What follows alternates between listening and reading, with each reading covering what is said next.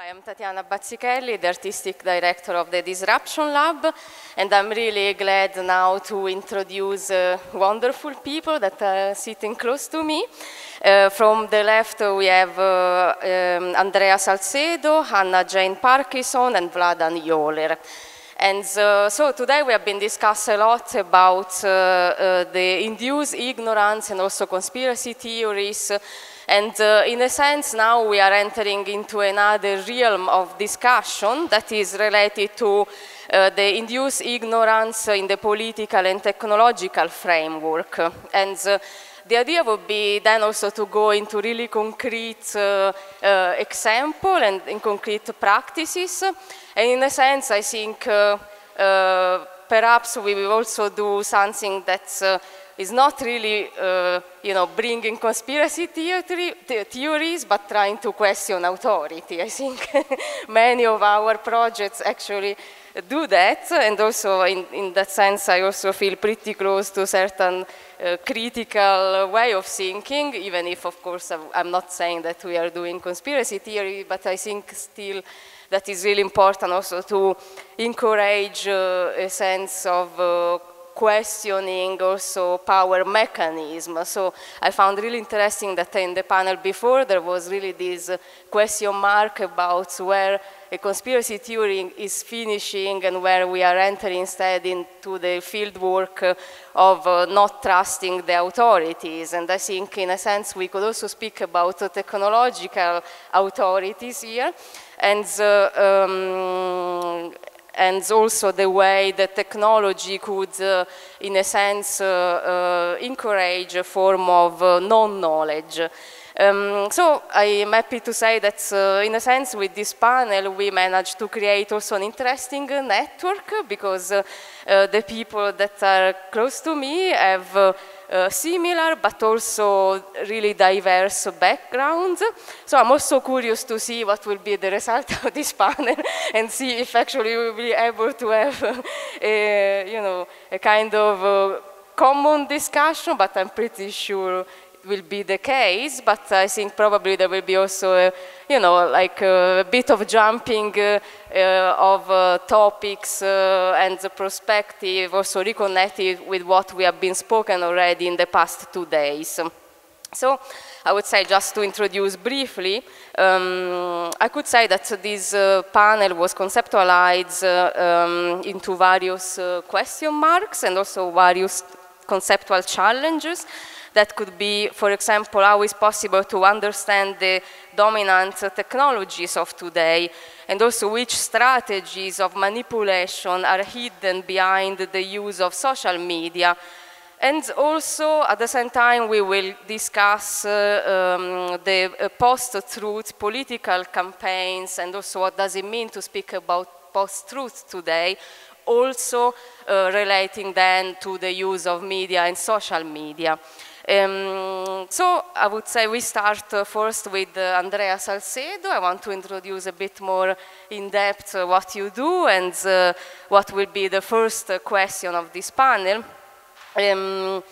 Because Andrea Salcedo is part of the Ippolita group. Probably you already heard about them. They have been really working consistently since a really long time about the discourse of technology of domination and also their social effects. For example, they wrote the book In the Facebook Aquarium in 2012, The Dark Side of Google in 2007, and Open is Not Free in 2005. And I think you have really an interesting modality of working, because you really work as a collective, so your books are the result of collective sharing. And is interesting theoretically because these books speak about technology, but at the same time also about a form of domination, and in which way also the power structure are informing media and technologies. And the last book that they wrote, that I think at the moment is still only in Italian, yes, so hopefully it will be translated soon, who knows. It's called Anime Elettriche, Riti and Miti Social, that I would translate in English, Electric Souls, Social Rituals and Myths. was just published this year, and is about also the concrete way social media work by quantifying our lives. And I want to quote a piece that I also translated into English, so I did a bit by myself there. That's is something that you find on the synopsis of the book. And I think can reflect really well also the first topic we are going to analyze. We are electrical souls permanently in ecstasy, practicing the discipline of emotional pornography in the media spotlights. Without realizing we are at the mercy of a doping and manipulative power. And I think this is really an interesting way to start this panel, because in a sense we could address the discourse of how power could be manipulative, and also what does it mean to connect the discourse of emotional pornography with the idea of power and the use of technology. So we start with Andrea Salcedo that will tell us more about this, and also I wanted to ask you something. In the public, please don't take photos of Andrea, because he really doesn't want. And so we have actually a photographer and a video team you can see, but we will work in post-production, so he will not appear. So please, I ask you to respect that and don't take any photos of him. Thank you. So I leave the word to you now. Oh, perfect. Okay, thank you for calling us here. I'm very happy to be there. We are a collective, so basically this is what you said. I just add that this is our website, and I will add that we made a copyleft book, which is not so new, but in fact is strange in the sense that usually you don't do copyleft in mainstream production. We are mainstream in the sense that we publish with major publishers, not in English. In fact, in English we are published by ENC in Amsterdam, but in Italian and in French we are published by major publisher, and I think that it is important to understand that we can make culture with money also, but copyleft. What does it mean? It means that this is not a crime to disseminate and copy. I mean, copyright is really old stuff. We have to stop with that. Okay. Second thing I have to add to Tatiana presentation, yes, our bestsellers. Okay. Forthcoming books. So if you have suggestion, please, you're welcome. About hacker pedagogic, I'm sorry, I do not speak well in English. I'm not at ease in English. I prefer French or Spanish or Italian, but okay, I'm not good in Deutsch, so English. And okay, pedagogy of hacking, it means that we as hackers, we have something to pass to other people. We can manage, we are in love with machines. We can manage something good, but we have to do it with other people. And another project is about anarcho-capitalism, that is right libertarianism explained. We managed to do something like this in 2010 with the Facebook book, but we need to go in depth.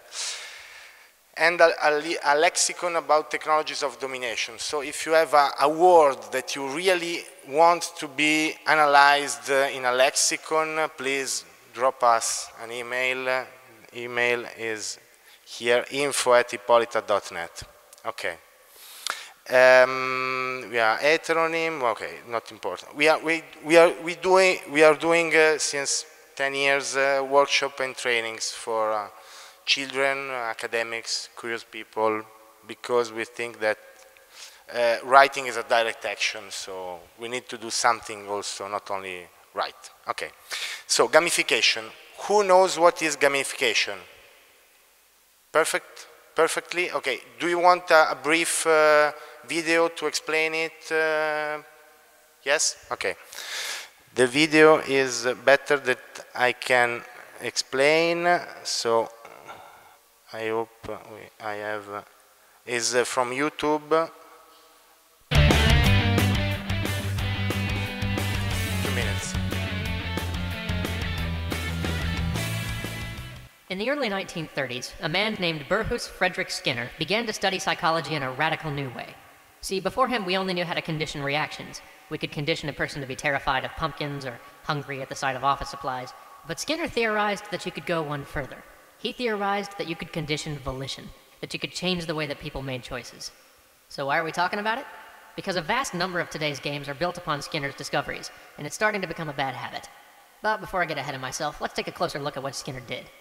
Skinner created a machine, a simple box with a button in it, that he would put pigeons in. When the pigeons pecked at the button, the machine would give them food. He then hooked the box up to a recording device, so he could tell how often the pigeons pecked the button. Seems simple enough, so why was this so groundbreaking? Because pecking the button is active. This wasn't just an automatic reaction to stimuli, it involved making a decision. So if Skinner could show that he could consistently change how often the pigeons pecked the button, he could show that he could condition them to make a specific choice. This is called operant conditioning. Now, there were two amazing parts to his findings. 1, operant conditioning works on humans. 2, simply rewarding someone every time they do an action isn't the best way to keep them continually doing that action. Rather, if you provide a reward to a person after they perform the action a random number of times, or only give a reward once every so many minutes, these methods are far more effective at conditioning someone to repeat an action. Skinner often talked about operant conditioning in terms of gambling. Most gambling games are not rigged in the gambler's favor, and oddly enough, most gamblers are well aware of this. And yet they continue to gamble rather than perform an equally strenuous job that has a regular payout with a higher net profit. Consider which activity people will tell you is more fun. Spending 8 hours in a casino playing the slots and ending up with $100, or pushing a button in a factory for 8 hours and getting a paycheck for $100 at the end. This is all compounded by another discovery of Skinner's research. He demonstrated that primary conditioners, or rewards that are fundamental biological needs, food, water, sex, etc., have a diminishing effect once a person reaches satiation, or the biological limit of their needs. But then there are secondary reinforcers, things outside the biological realm, like money or social approbation. These things generally don't hit a satiation point. You can probably see where we're going with this. Many of you have played Farmville or World of Warcraft well past the point where it was fun. Why? Because those games are very clearly built around reward schedules. The entire design of both of those games is to condition you to continue to repeat an action that has long since lost its novelty, that has long since become tedious. Actually, before we continue, quick disclaimer.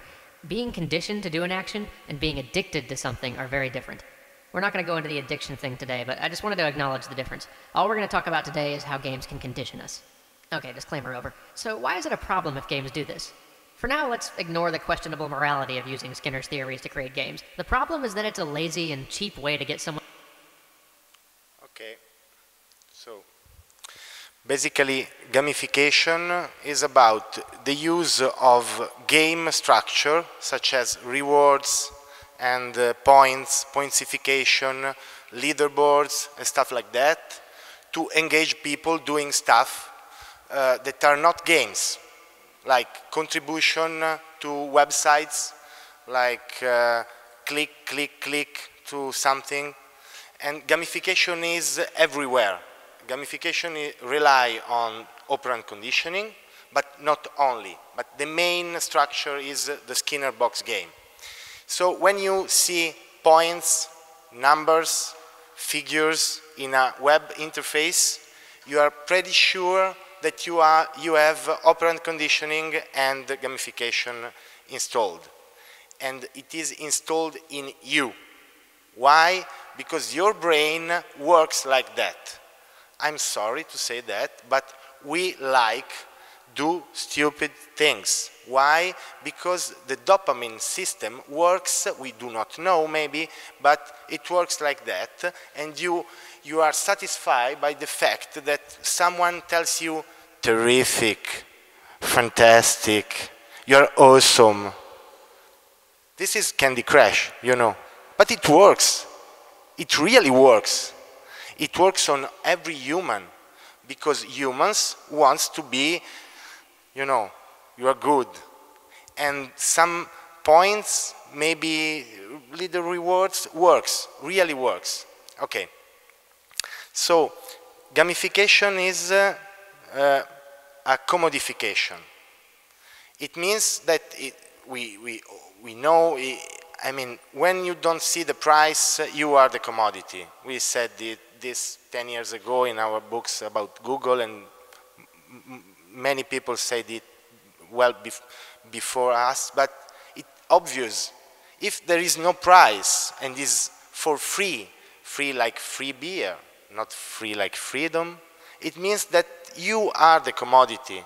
So this is just, and maybe I will repeat that, but we are not workers, please. We are not workers in this game. We are just the primary matters, the coal, the substratum, the biological reservoir. Really, we are, the brain works like a treadmill. You keep doing an action, okay? This is all about gamification. We can go really far, but just, I take a really, okay? This is gamified, a gamified interface. We do not have a lot of figures, but we have the sky. You see the sky? The blue stuff? This is the sky. And here is green. Why? You can go. But look at that. When you are inside, you have a little red stuff, which are notifications with figures, with numbers. This quantify you. How much you're worth, what is your value. The figures are. And even if you don't want to trust me, but trust you, and try erase the figures and put some value like enough or too much or not enough, and you will see, you find yourself like, how much? But really, how much? I mean, the number is the point of gamification, to transform yourself in a machine keeping doing something, okay? Okay, so we are not in a game when we are tied with the machine we like. With machine we are connecting with other people through these machines. We are doing something else. For example, we are socializing, but socializing pervert itself in self-advertising, because you post stuff that people likes, that people rates. You are rated about your performance, okay? And a lot of other things we do, because we are in a cycle, and the cycle satisfies us. We do not really choose in the sense that there is a path, and the path is well defined before our choice. If you have two choices, and the choice is you can lose or you can win, do you want to lose or to win? Do you want to have the date or not? To go to the interesting thing, you have to click here and you win. You click. That's why we are not choosing, really not choosing, okay? And I'm trying to go to the porn stuff, which is the difficult part, of course. I would say that in Italian it is easier, so please read the book. No, but okay, I'm trying. Gamification, of course, is an exploitation of your brain, of our brain. We have to focus on the fact that when we use these kind of technologies, in fact, we are using another body that is not our physical disconnected body, but is a physical connected body in places we do not control, data centers from corporations, etc. Corporation, body corporation, okay? They incorporate us. Literally, we are corpse in their bodies. They extract knowledge, they extract our habits, they extract our behaviors to serialize, to commodify every single moment. And we agree. Why? Because it's funny, it's good. Someone else's choice instead of you. Where the porn stuff comes. Okay, let's try this. Machines and human beings. What is the difference? In one word, 2 words maybe. The difference, machines, human beings. Ideas? Consciousness and unconsciousness. Emotion. I didn't understand. Flesh and bones. Flesh? Ah, flesh, okay. No, machines have flesh. Digital, but whatever. To us, the difference is the machines always tell the truth, always. Because they respond, they react to your commands. This is the basic hacker experience. You have the right commands on the command line, and machines tell you the truth. If you have the power to pose the right question, to put the question in the right terms, which is always a command with machines, machines tell you the truth. And the point is with gamification that we act like machines because we tell the truth all the time. We tell, what? Okay. We tell the truth all the time, and this is a problem to us. Social experience is not made by truth. And it's over? Can I make a comment? Oh, yeah. A question, comment. But machine will not tell the truth. Machine will tell what she's programmed to tell, kind of, you know? Same thing. No. You are programmed, you as gamified ones, you tell what you are programmed to answer. But, yeah, but okay, we are whatever. going, we really go really far. I understand the question, you are right in a sense, I think. But, well, for my discourse, I need to go on this part. But we will, I hope we will talk about that. No, but I cannot go to the porn stuff, please. It's difficult. Please, help me. And it's in English, what? Okay. So, the porn idea of emotional pornography is not a metaphor. I mean, it's like real pornography. What is pornography? It is the art of writing and representing prostitution in Greek. Okay? So, the most of pornography we know is patriarchal driven and sexist and trying to expose inner secrets of the body. Okay? And is a stimulation of an automated response, automated reaction. There is no place for narrative. You just have organs making stuff with details really inside, you know, no narratives. And details in full light.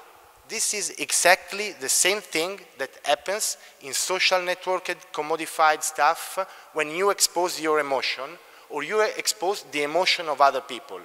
You use the light to enlighten something that has not to be enlightened. Make an example. For example, death. It's good to talk about death. It's necessary to talk about death. Civilization starts with graves and, you know, this is civilization. It's about death. But if you take a photo of a little child on the shore and put on your Facebook webpage, and you obtain what? Likes. This is emotional pornography. Emotional pornography is about a company or an ONG coming to you and saying, hey, but you know, there are little children in Africa, they need you, they have big pancha, bell, and flies, and show you the flies on the eyes of the children. Why? For an automated response, you feel guilty automatically, and you open up and give your money. This is automated response, no narratives, only organs, only commodified organs, and the light, in full light. No ambiguity, the message is clear, and repeat the message, repeat the message, repeat the message. And you answer to the message, you react to the message. Automation, gamified automation of your emotional response.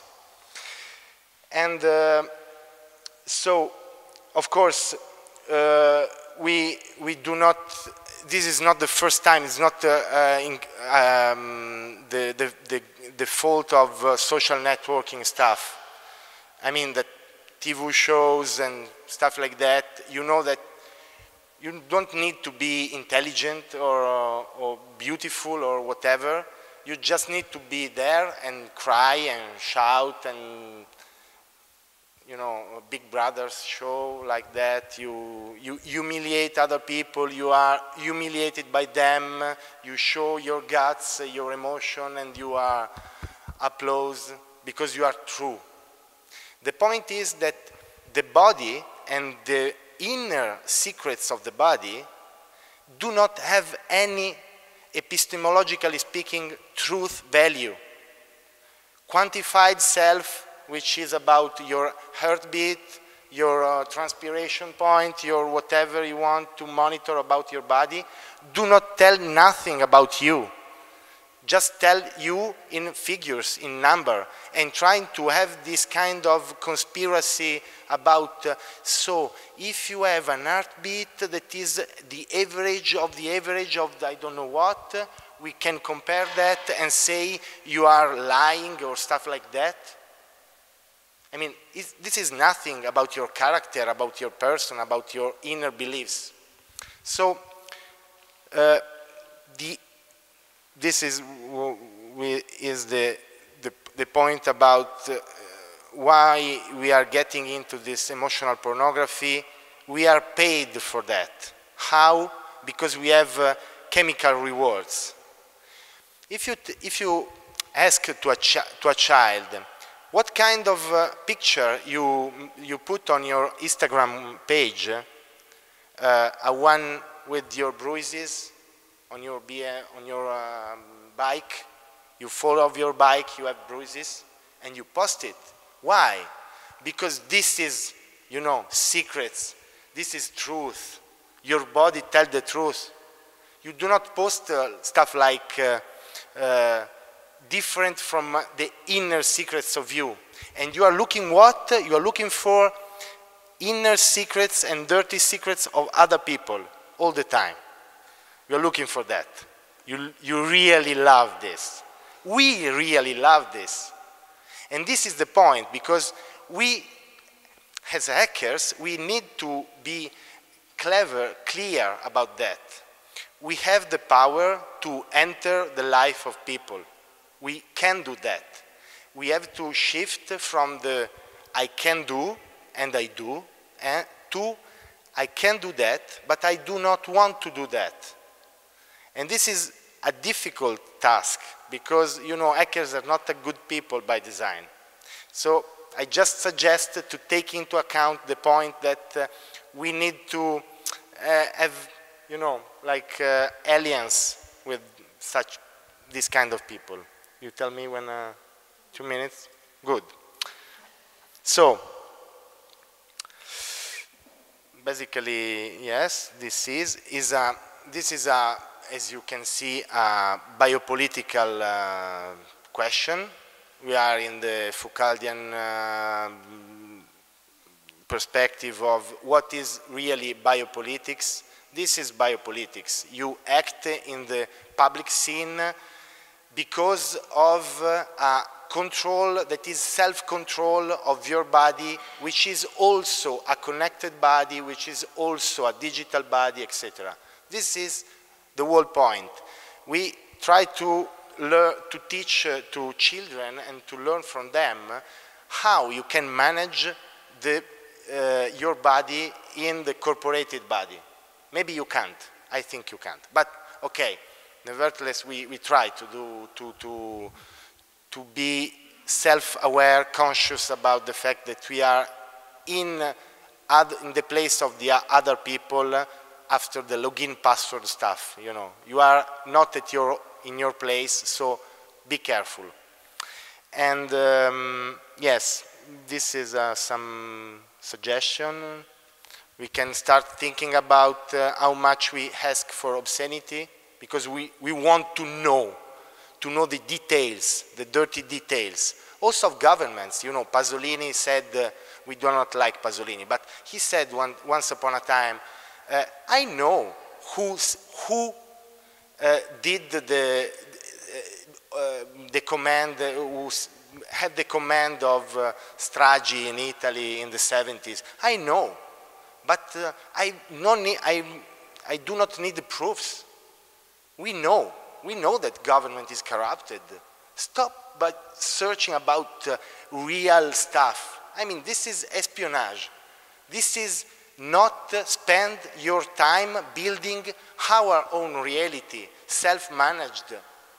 So stop thinking about stuff we do not want to do involved into, and start, you know, make your stuff and share it with others and build your convivial technology with others, and that's it. Okay, start from you, and we just try. Okay. So if you have suggestion, but I think trying to disconnect also a little bit, you can find yourself with a lot of time to do interesting stuff. So okay, this is the okay. Nothing more. Thank you.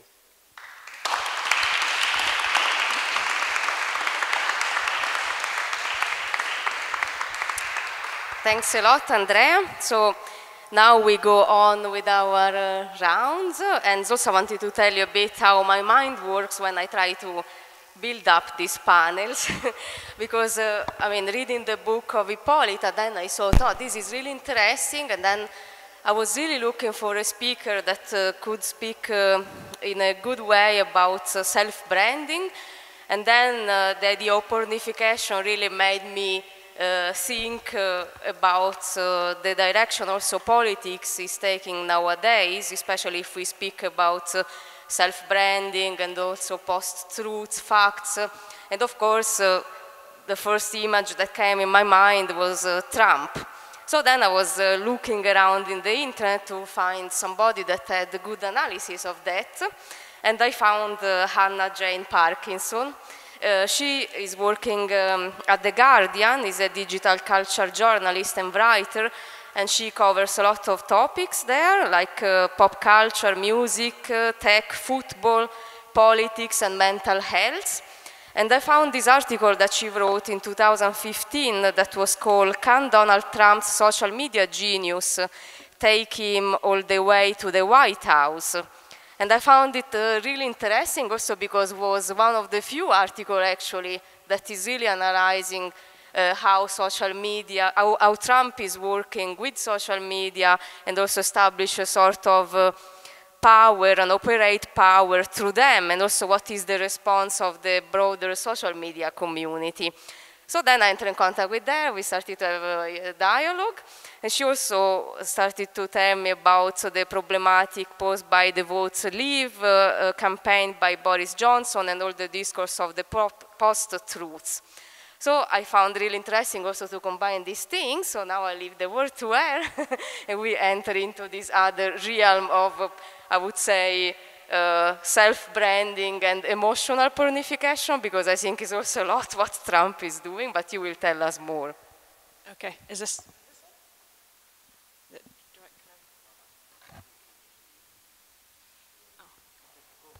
Yeah? Yeah? Okay, brilliant. Hello. Also, thank you very much for being here. This is really interesting. And I'm really glad to be invited. Andrea mentioned some things as well that I might pick up on, although looking at everyone's presentations, mine is definitely not up to that standard. I apologize for this picture. I don't really know the slide, so just work with me on this. But I'm going to start with Trump and his social media strategy, and how his team around him as well have implemented that, and how it's had an impact on this US election cycle. And then, as Tatiana says, I'll talk a bit about what's happening in UK politics, which, if you follow it, is, I don't know what the German is for shitstorm, but it's pretty much that. So I'll talk about how Trump's social media campaign has been doing well, but I thought I'd just show you this brilliant bit where it didn't go so well. This is a video that he did, which was picked up by some news channels, but it was part of his mini Vine strategy. I don't know if anyone's seen this, but I enjoyed this.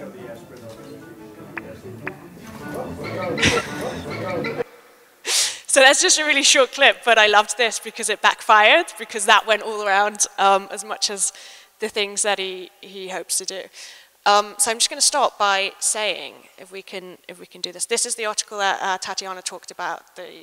I've just done a tiny URL there, so if you want to have a little read about it, then you can read the whole thing here. And one of the key points in this was Trump, who is obviously a man worth millions and millions of dollars, although we're not sure how much, because he doesn't release any of his tax returns.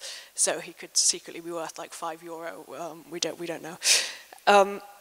He had spent until recently no money whatsoever, or very minimal amount of money on US TV advertising in his campaign, especially when he was aiming for the Republican nomination, which is staggering because he sits on so much money, and he just was not spending any on traditional media advertising because his digital campaign that was what he was really focusing on. And of course, because he was going straight to his kind of target audience via kind of Vine account, Instagram, Twitter, YouTube, Snapchat, all of these things, he wasn't courting the general traditional mainstream media as it's MSM, as it's now called, and denigrate it. But of course, traditional media outlets were picking up on this. So he didn't have to spend any money because him and his team could create a short 15-second clip or a Vine, and then of course the TV networks would pick that up and run it. So he was essentially gaining free advertising, and the other campaigns, which were not adept at this, were spending a lot of money. So these are some of the kind of networks that he would be on. We'll talk about comment sections in a minute because that's quite interesting. But another thing is, I don't know, did anyone watch the televised, the first, actually this is about the convention, but I don't know if anyone watched the first TV debate between Clinton and Trump, which was interesting. And I actually watched that late at night, so I had my, if anyone's got an Apple phone, the night shift mode on, so it goes yellow. And to see Trump with a yellow filter on top, his skin is, I didn't think it could get more orange. But this is another interesting example of the money that he spends digitally rather than traditional media outlets. So they actually bought, on the last day of the Republican convention, the Get Your Trump Gear hashtag. So it was a promoted hashtag, but it was trending. But everyone, people who maybe don't notice that it's promoted, but that campaign bought that, and then maybe bought a load of his merchandise. I don't know. These are figures that they filed in June, which was, so these are things that they do actually declare, which again isn't really the top of his list. So the Trump campaign spent $1.6 million on digital consulting and online advertising, and the Clinton camp, in comparison, spent just over $350,000, which is obviously a huge difference. That, you have to take that into context, that the different campaigns kind of categorize how their spending is.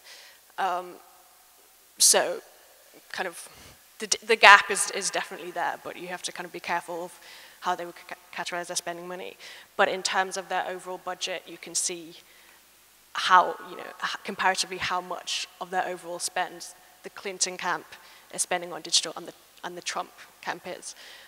Although I'll also speak about how they don't actually need to spend that much money on it, because Trump, a lot of his supporters and campaigners are basically giving him free, free publicity. These were figures in August, which NBC News, the analytics division. If you can see, this is the TV advertising that was spent. I would estimate that the Trump campaign being zero isn't quite zero. I think they've probably rounded that down. But it was not until August that the Trump campaign spent its first kind of blowout on traditional TV advertising in swing states for many, many months. They just weren't kind of paying for traditional TV advertising.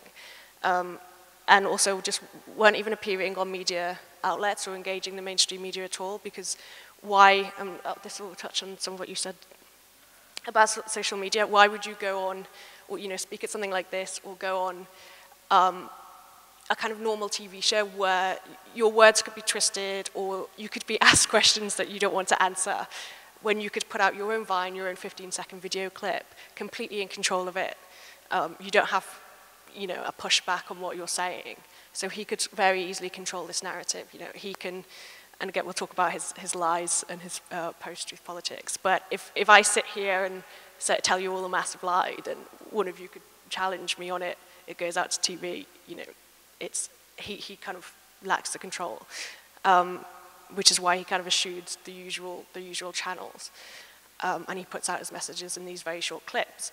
And then, of course, it's circulated, and then it goes onto the TV, and they don't really have him like messing up or stumbling because he's put out these tiny digital bites.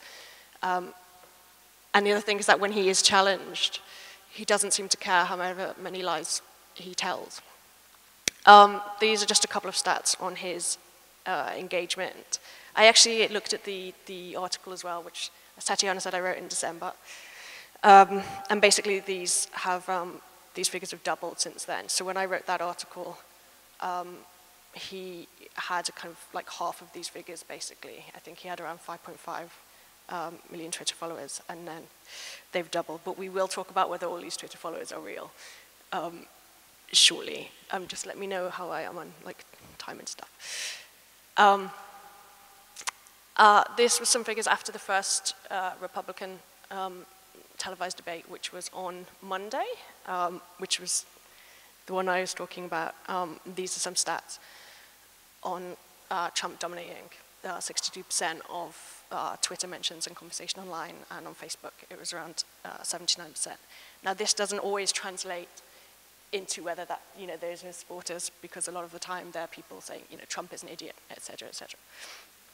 So you have to be careful on what people are saying and whether that kind of translates into his supporters or not.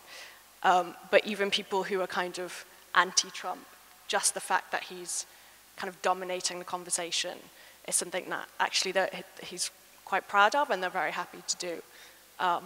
And his actual kind of focus, Dan Pfeiffer, who ran Obama's first election campaign in 2008, has spoken about how kind of good he thinks Trump is at recognizing how important kind of social media strategy is. I will caveat this and probably mention later that I'm very much of the opinion that none of this really matters unless people go out and vote. I think my generation in particular often think that if they kind of like a post, that's it, they've voted, which annoys me and doesn't translate. And I will talk about the EU referendum later, although I might cry. This amuses me, this isn't to do with Trump's campaign, it's his hotel business and his general massive conglomerate, but I do find this amusing because this is his whole thing, which is like Trump connects, we can connect. And then this is about 3 hours ago. They experienced a high volume of traffic, so please check back soon. And this is his business's website about trying to connect people, which is quite funny when you go on it and there's no access. This is a short example of the things that his campaign team have masterminded. This is an Instagram, short Instagram clip, which is 15 seconds. And this is a lot of what he's pushing out. And then, of course, this will be picked up by the TV outlets and shown. And it's him just being an idiot, again, really. but is then kind of, pushed out onto all the media. He also described himself as in kind of characteristic understatement. And, modesty, I think that he was like the best person who'd ever been on Twitter and called himself the Ernest Hemingway of Twitter. So he doesn't really lack self-confidence, but this is... Well, the world is in turmoil and falling apart in so many different ways, especially with ISIS. Our president is worried about global warming. What a ridiculous situation. He's such an idiot. So it's not funny because it's really worrying. But this is the kind of thing that he pushes out, and it will get traction. And the thing about being in this post-truth politics is there's a website called PolitiFacts. I don't know if anyone knows it. It won the Pulitzer Prize. And it is about kind of, it checks the things that politicians say as to whether they're based in fact. And I will need to check this, check this figure at the end. But I don't know if anyone can guess, maybe they run his comments, and if anyone can guess a percentage of how much of what he talks about is false or didn't check out. Got any guesses? No? It's circa kind of 79%, I think. So about 80% of what he says is just complete bullshit. Excuse me, I don't know if I'm allowed to swear, just cut that bit out. So here's where I checked that at the end, and it's like 30%, and I am Trump. But if you go to politifact.com, it's a really good thing to check against his statements. And that's an issue with kind of how do you deal with that? Because it used to be if a politician kind of told an untruth, they were caught out, and it became this big scandal. Like how dare they, which we'll talk about, EU referendum happens a lot. And, it would be a huge gaffe, they'd be kind of followed, they would have to apologize, or they would look really stupid. And he just tells so many lies, this conveyor belt of lies, that it's become kind of, well, how do you deal with that? And he's not bothered either. He will just, sometimes Trump will admit that he's got it wrong. Often he won't, but either way, he just doesn't care, and his supporters, well, some of his supporters don't seem to care. And I think the mainstream media and the people against him are really struggling to kind of come back against that. The Guardian, where I work, now runs a series called Lies Trump Told This Week, which is every week we do a little column, which was such a good idea that the New York Times, I'm going to say copied it, or took inspiration from it. Read the Guardian one, it's better. So that's that. The Huffington Post, Arianna Huffington came to speak at the Guardian not that long ago, and they actually, I don't know if anyone's noticed, have a kind of disclaimer at the bottom of any coverage they have at Trump, which is a statement on how kind of, they don't believe in a lot of what he says, they don't believe he's qualified for president, and that's a very unusual kind of step to take. Obviously, media has editorial lines, but that's actually quite something. BuzzFeed, huge digital-only kind of organization, a lot of cut through with millennials in particular. They circulated to all their staff, which was then leaked, that Trump is a mendacious racist, and they wanted to make it clear, again, in all their coverage, they were completely against him. So there has been this pushback, I think, from media organizations. But the problem is the trust in mainstream media at the moment is so low that a lot of the times, if the mainstream media says one thing, then it plays into this kind of anti-establishment feeling that is, which I think probably was spoken about in the keynote. It's more likely, say, if a media organization says something, that people will not believe it, or they'll go against that because the establishment is saying it, or what's in England is a big thing about the kind of metropolitan media elite, and people are really pushing back against that. So if you had media organizations saying that no, like this is not the way it is, it kind of ties into Trump's whole thing of being kind of on the side of the people, and there's this really weird thing where there are certain politicians kind of exploiting this knowledge gap. And I think a lot of the time it is because in general people feel alienated by politics, but also I think, which is quite sad, people feel almost like they're not clever enough to engage with it, or they feel put off about it because they don't feel that they understand the issues or can't understand the issues. There is this staggering figure or stat around the EU referendum that just before the vote closed, but also after, one of the most Googled questions in the UK was like, what is the EU referendum? Like, how does this work? Hours before the vote, but also afterwards. So there were so many people Googling afterwards, you know, what does the EU referendum mean, which is really sad. And the problem is that there are people like Trump exploiting that and actually telling so many lies. And the kind of mainstream media outlets that are trying to correct that, there's so little trust there anymore, that I think people move towards, you know, anti-establishment figures, which in many cases are there to tell the truth and kind of are actually a massive force for good. But it also means people like Trump have much more cut through, whereas before they wouldn't. And again, a lot of that is really good because it's democratization of information and how we can use social media for like a really good force.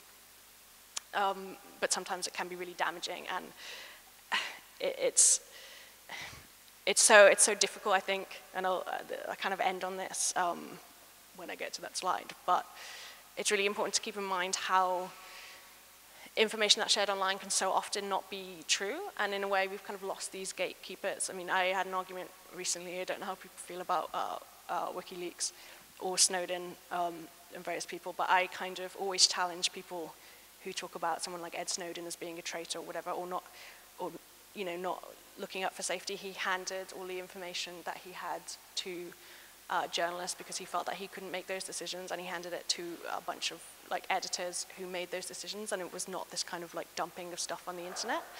And it really annoys me when people say that he leaked all of this stuff, because he didn't. One of my best friends at The Guardian is a guy called Ewan McCaskill, who was part of that original team of journalists who went to interview him.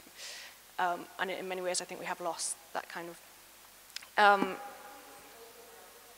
Sorry, is that better? Okay, sorry. Yeah, so, oh yeah, and the other thing is, if you notice kind of all the time, and I do a lot of this at work, if we find stuff on social media, it's really important to source it and verify it. And a lot of kind of, with politics as well, a lot of memes will go around or stats will go around. And sorry if nobody could hear me for like the first half an hour. And a lot of people take it as read, and I do think, I mean, the title of this panel is Ignorance, and I feel it's incumbent upon people to kind of check and know that they can check and verify these sources. I mean, just off the top of my head, there are, this is actually a kind of like tragic example, but after the last terrorist attack in Paris, there's this picture that went absolutely viral of the Eiffel Tower with the lights off, and everyone was like, oh my God, that's such a beautiful tribute. And it was a picture from about 2 years ago when they had repairs on the Eiffel Tower, so they'd like switch the lights off. But people don't kind of check, they just assume it, they retweet it, and you know, it goes on. And that's how kind of misinformation spreads.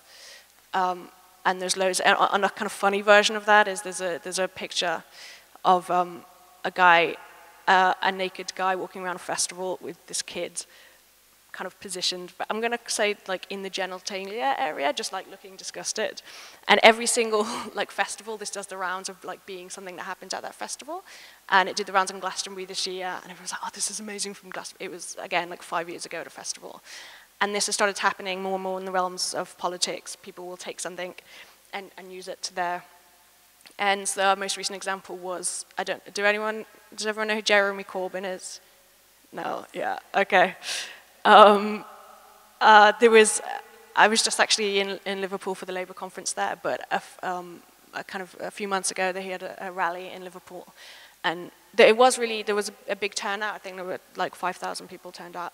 But this picture went around, so they were like, oh my God, look at all these thousands and thousands of people, like he's like a god.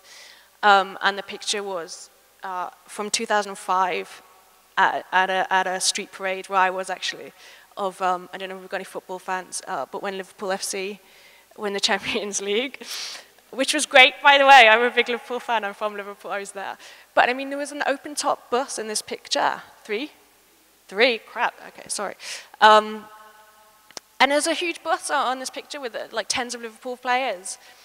you know, saying like LFC champion, and people still spreading it, like Jeremy Corbyn rally, and you just think, no, okay. So I would say, if you have information, if you see information and your like friends, please check. And it's happening with like Facebook. They've taken away their kind of editors, their human editors now. I'm not relying on algorithms a lot, and I think that was a bad choice. I think social media, I'm now speeding up really talking.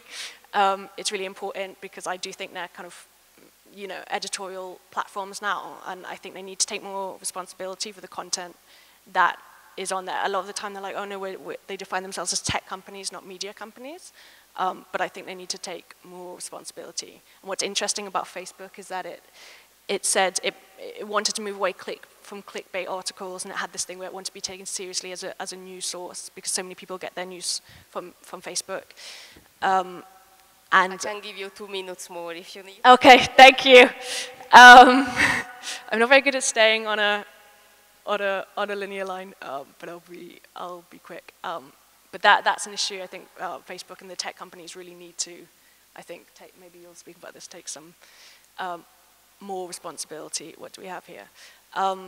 This is back on Trump very briefly. This is an example of one of his short campaign films again. Including FBI officials. Look. Well, I don't know why that's funny. Right, so again, this is the kind of thing that Trump and his kind of millennial team are pushing out. That's obviously a really short thing, and it cuts through. And you can see like some of you laughing now because it does cut through, and often, you know, I don't know what people think about Clinton, but she sits there and she's quite dry in her presentation, and she talks, and probably like me now, and everyone switches off. And Trump will push these things out, and he hits her on Benghazi, hits her on the email stuff. So his campaign are really good at making these short films in a way which we did see with Obama in 2008, and how he kind of dealt with that. And because it's the same strategy, but it does have a lot of cut through, especially with younger voters. So that is on this. What do we have? We've done this. This is Hillary trying to like come back. So you talked about gamification.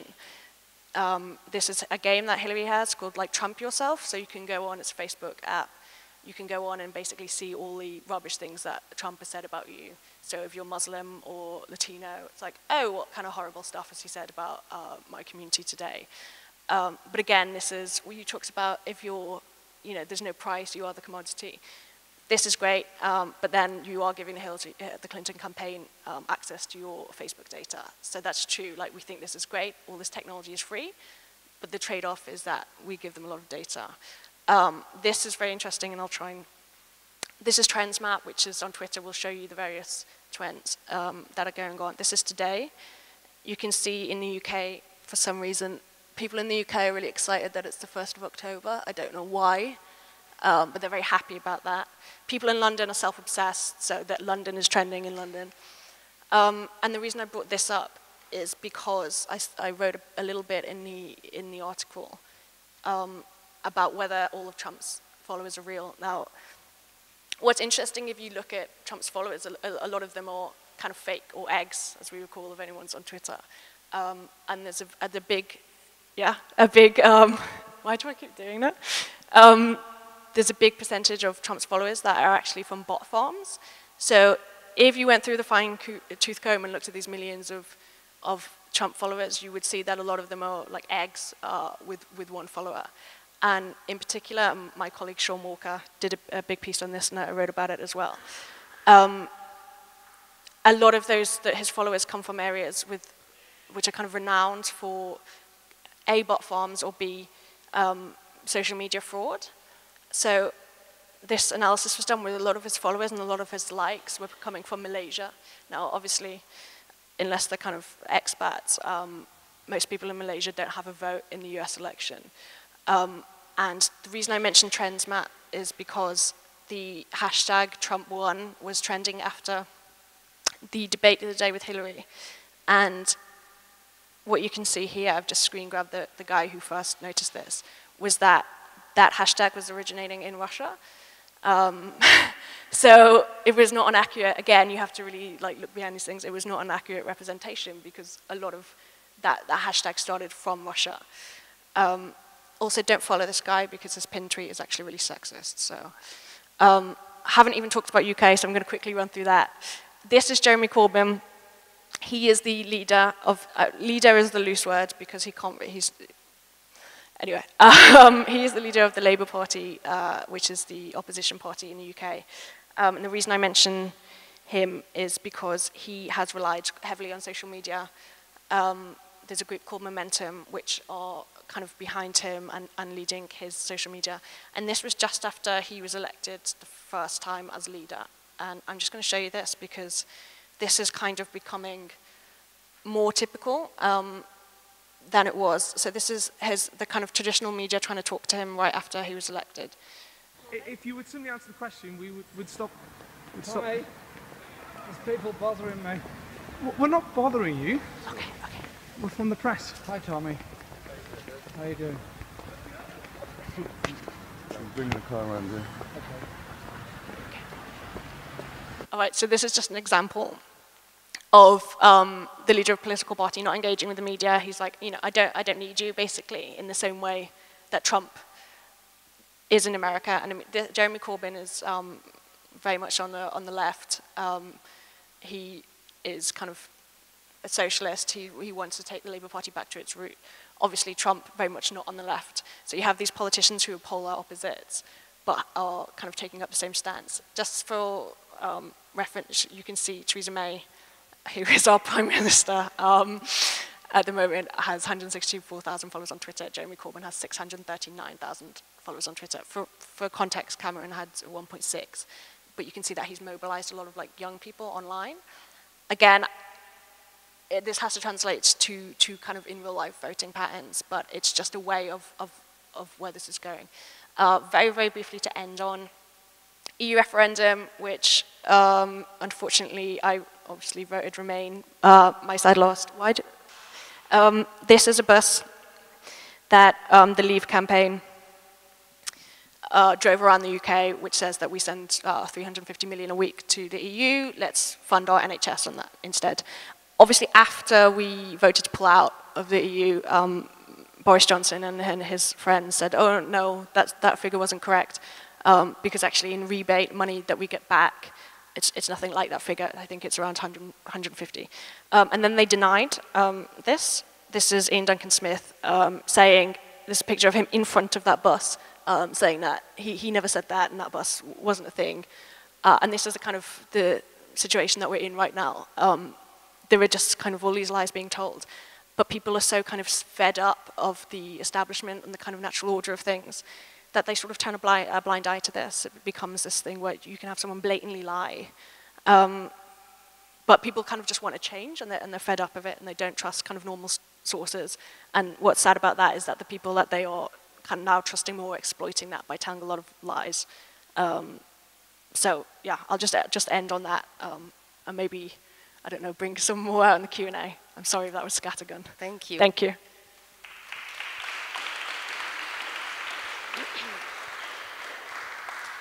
So now we continue the discourse with Vladan Joler. He is the chair of the new media department of the University of Novi Sad in Serbia and also the director of the Share Foundation. The Share Foundation is a no-profit organization that is dedicated to protecting the right of internet citizens and also is working promoting values of openness, decentralization, free access, and exchange of knowledge, information, and technology.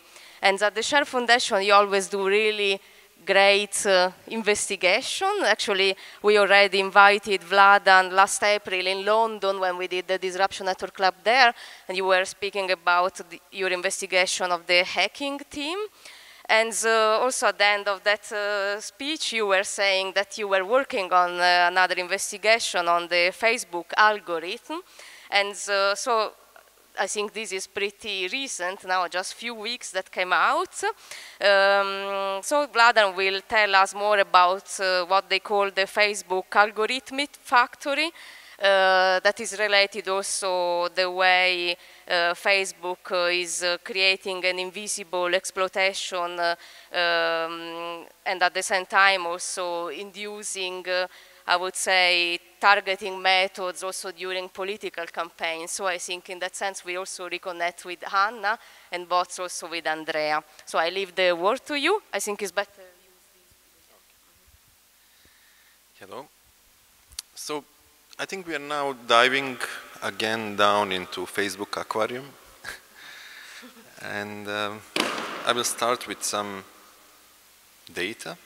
So there is 1.6 billion active users on Facebook. So this number, it's like bigger than China, for example. So if it's a country, it will be the biggest country in the world.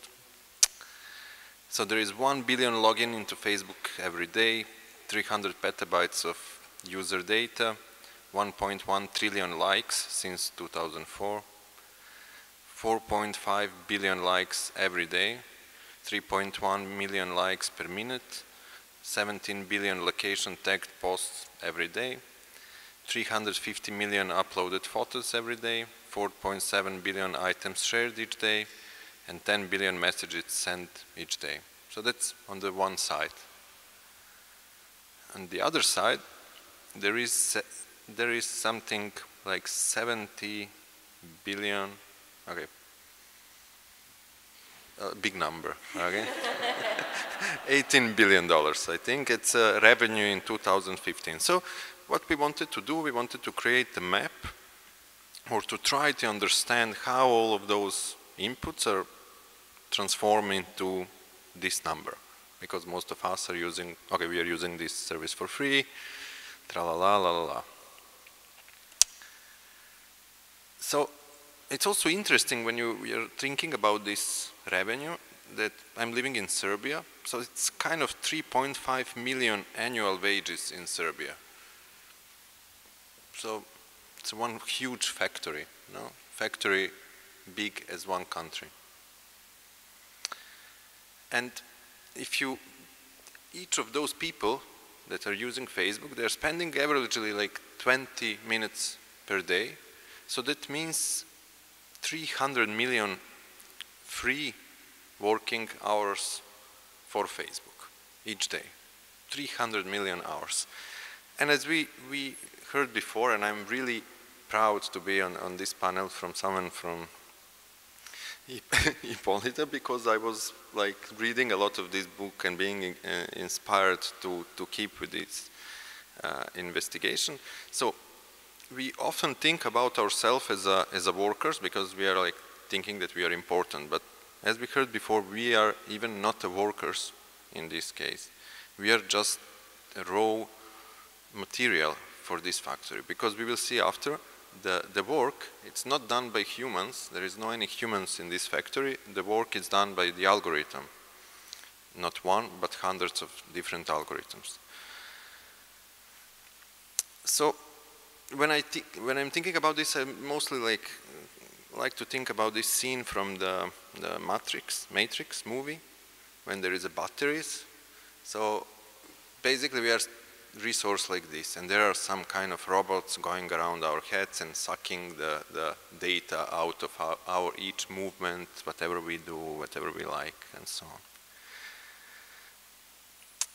So we did like different, this is like really hard topic, how to map something that is invisible and something that is inside of the black box. So a lot of academics, people from academic community, investigators were trying to do that, and our approach was a bit different.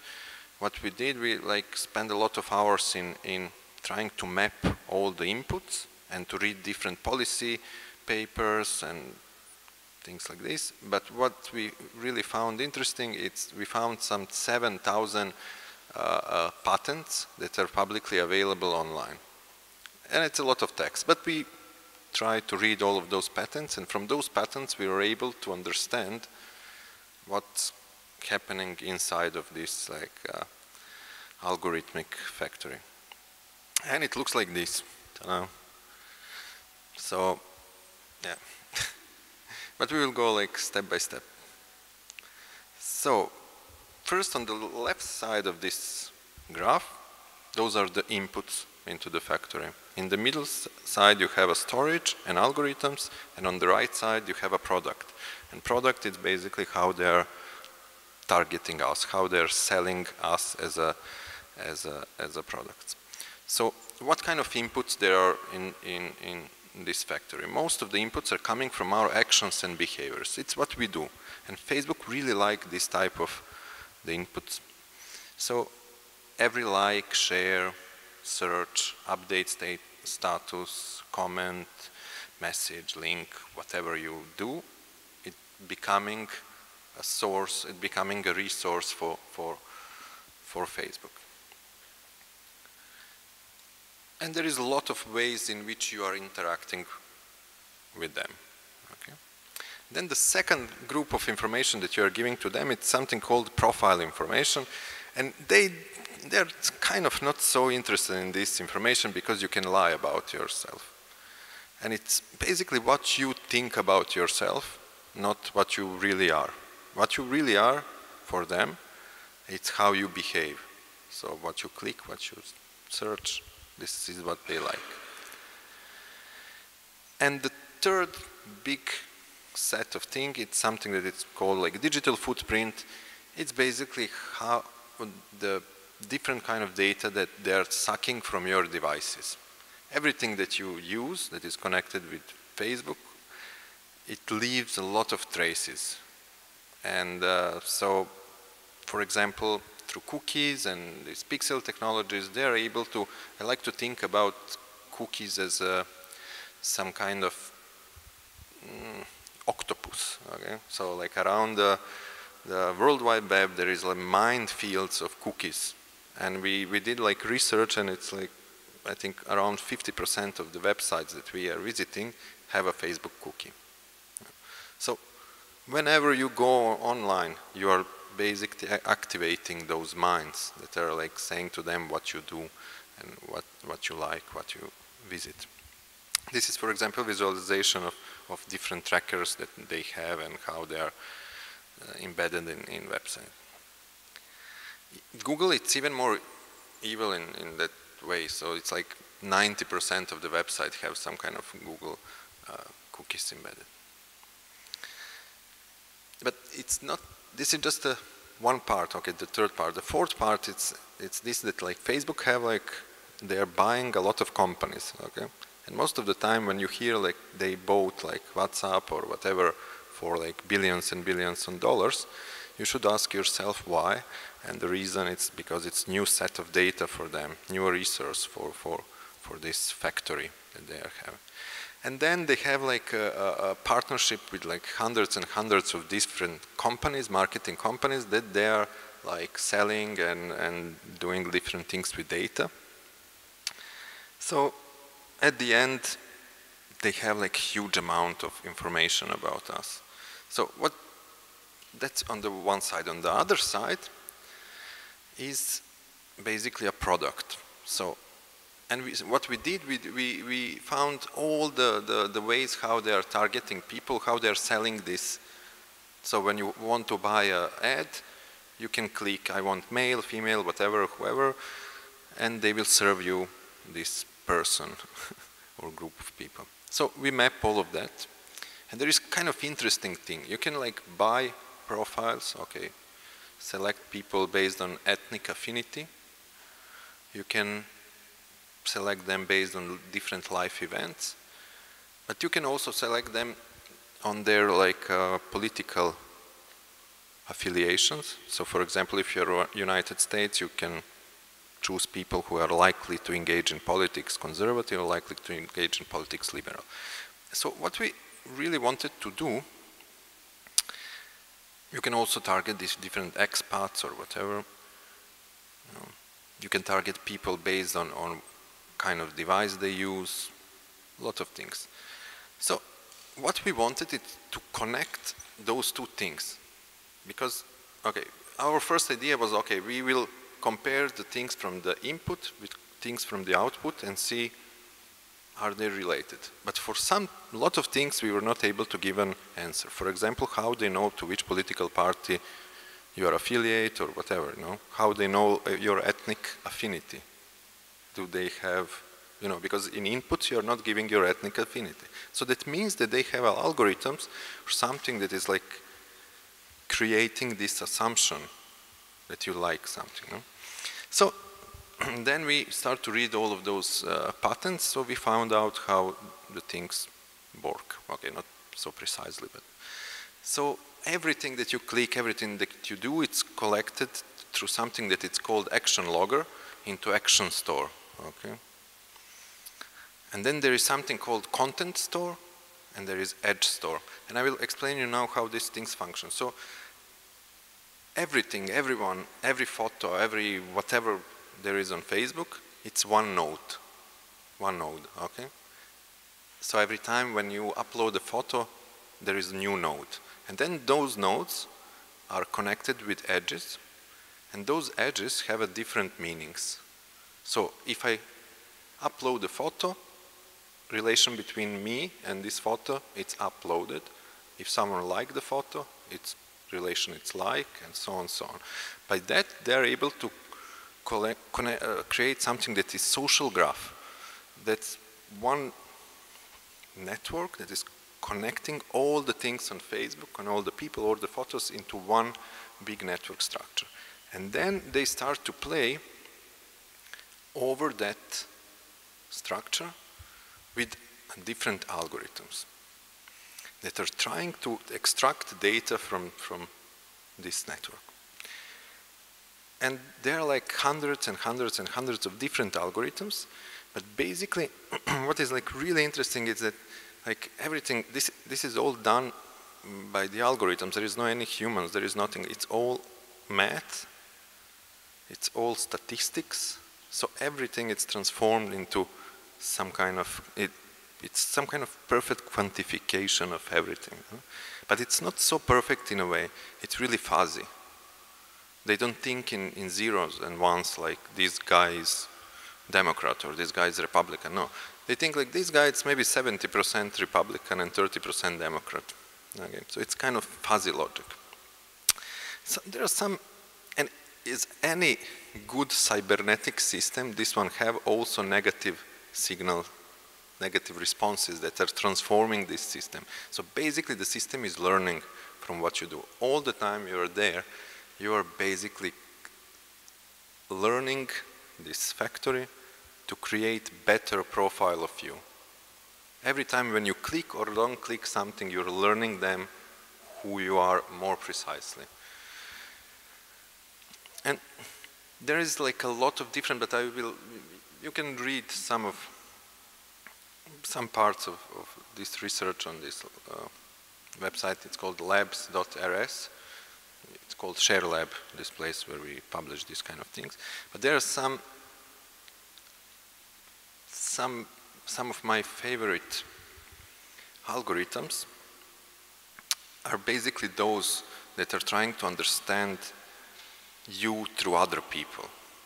And this is this surveillance, not direct surveillance on you, but other people are also doing surveillance about you. So they're making assumptions. Are you, for example, Republican or Democrat, by analyzing people around you as well, how you're connected to them. It's not just about like saying somewhere, I am this political option. No, no. It's maybe on this graph, being a Republican, it's related with Kim Kardashian. Maybe this is relation. And if you are close to Kim Kardashian by liking her butt or whatever, maybe your percentage of your Republicanness is growing. You know? This is how the Facebook is thinking. And there are different algorithms that are like following you. So for example, there are events that you're like liking or whatever, but they're also taking care, did you really go to the event? Okay, so they are trying to understand, do you lie about things? It's not just what you click and like. So another, my really favorite one, it's routine estimation. And it's favorite for me because we were, before studying the metadata of hacking team, and what we were doing is trying to understand the patterns of behavior. So here we found one patent that is explaining how Facebook understand where are you, where is your home, what is your job, where is the kindergarten, and how do you travel between those places. So they are like collecting data about your location, and then your patterns of behavior is showing to them what is home, what is job. And then, for example, this information is used for something really stupid to target people. For example, you have, if you are buying those ads, you can click on something that it's called like frequent travelers, or people who just came from vacation or whatever. All of this is done through those routine estimation, and they understand when you change your pattern of behavior. So they really like to understand people to which social class they belong, because they want to know, are you expensive user or not? Do you buy something or not? To which class you belong? So it's not just about like getting information about your payments. It's also what they do. It's they try to understand in which part of the city you're based. What kind of music do you like? They have a different metrics that is showing to them to which social class you belong. They can associate, for example, camera. If you pretend to be someone else, but basically you are using the same camera, they know, okay, this person is pretending to be someone else, but he is basically this other person, because it's the same mobile phone with the same camera that have the same metadata about something. So a lot of crazy things there in this like patent. So what's the point? Why we were spending our time in doing this? Me personally, I really like to explore unknown things, and this is one like really unknown thing, and it's a dark box that should be explored. Other side, so probably this map, it's maybe not the most precise map but it is a map. It exists. Before it didn't exist. So now we have some kind of map. And the second thing, I really like to think about that as some kind of, like ancient cartographers. Did you ever saw like map from, I don't know, ancient times? It doesn't really look like now. So in the same thing, in the same way, this map is probably not so precise, but is something. This map just represents one process, how our behavior transforms into the profit. Another part of the process that is basically probably more interesting for this panel is how this is related with the newsfeed. And basically it's the similar inputs, it's the similar storing information, it's another algorithms that play with this data. And for me, what is like really, really scary, it's that like, based on what we do, based on how we behave, based on what we like or whatever, it's what we are going to get. So we are closing ourselves, and there is this theory of filter bubble or whatever, but we are closing in ourselves in some bubble of information that Facebook think that we want to see in order to click on something and to buy something, And how the impact of this mediator between us, it's huge, like this story of like if you have a, I don't know, terrorist attack, they can really easily change few parameters and you will have more happy pictures of cats or whatever and less blood. And impact of these kind of things can be like really huge for how you behave, what you do, and so on. I'm more or less done. Thank you.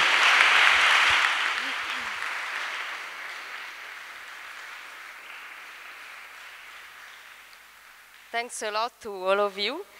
Just want to make a small comment, and then I want to open to the people because I think we are a bit late. I mean, I found really fascinating this discourse of the technology enabling the truth, because in a sense you really believe that the technology is the truth. But then what you just say actually is demonstrating that the technology is also a matter of interpretation, and so also the algorithm of Facebook that is also striving to find a sort of truth that is made by people that make a process that is pretty speculative. So in a sense, this also demonstrates, I think, that the technology doesn't always tell the truth, because it becomes really a matter of what we understand and what we interpret of that. And then we have politicians that instead tell a lot of lies, and so they apply what we call the post-truth.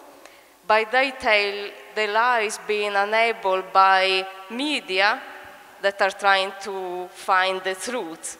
So this is also pretty, I think, interesting, because, I mean, the lies of Trump are spread through Facebook as the truth, if you want, but they are still lying. So I think this is really what I was reflecting about, and in a sense, I also think that this demonstrates that there is a lot of challenge about how the truth is created and how power is enabled, and also what is the role of technology into all this process, and especially of social media. So I don't know if you want to comment on that, and then we can open to the public. Do you mean about the power of tech companies and the power? You talk about the power of tech companies? Yeah. Okay.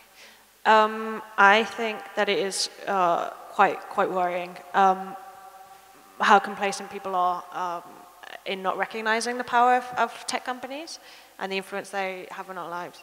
Both of these guys have talked about that, and specifically with the algorithms, and I think you kind of touched briefly on the idea of echo chamber, and people don't realize that sometimes it's kind of quite complacent. People will either think, oh, everyone agrees with me, but that's because certain algorithms are based, like Twitter, for instance, the trending hashtags that you see, and a lot of people don't realize is this is based on your location and also the other people that you follow. So maybe you think that everybody is in agreement with you, and there's no kind of rising,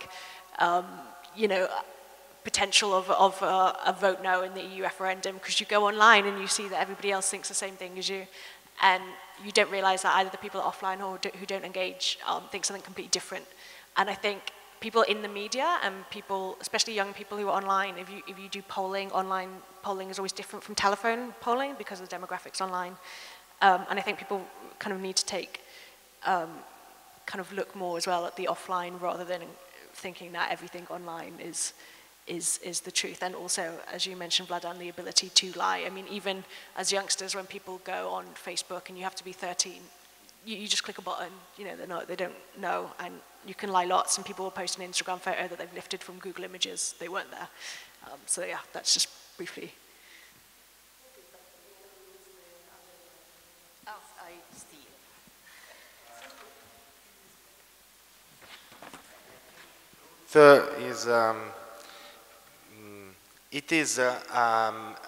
It depends. I mean, truth is a correspondence between words and the world, words and things, or not? Or truth is negotiated? I think from our point of view, truth is a negotiation about something, is a narrative. You can make a genealogy about truth, about what do you think is truth. Of course, reality exists, but it doesn't mean that truth about peoples are data extracted from people. is problematic. This is essentialist assumption, I think. And the word truth in Greek is aletheia. It means togliere il velo, unveil. But the unveiling stuff means that is a path. It's not a discourse. Is something you are doing. It's not something you can reach, and it's not something that is inside you or even outside you. It's just something you can do with other people, and it's not. It's a question of perception. Of I don't know. It's a story also, and. The point is, I think this kind of technology are essentialist. Wants that we have an essential consistency inside us. And the point, I do not think that Trump's lies. I mean, the character of Trump do not lie. Is hyper consistent with himself. The character is completely clear in the sense of, I mean, what does it mean, truth? I don't know. It's too difficult to go. That's okay.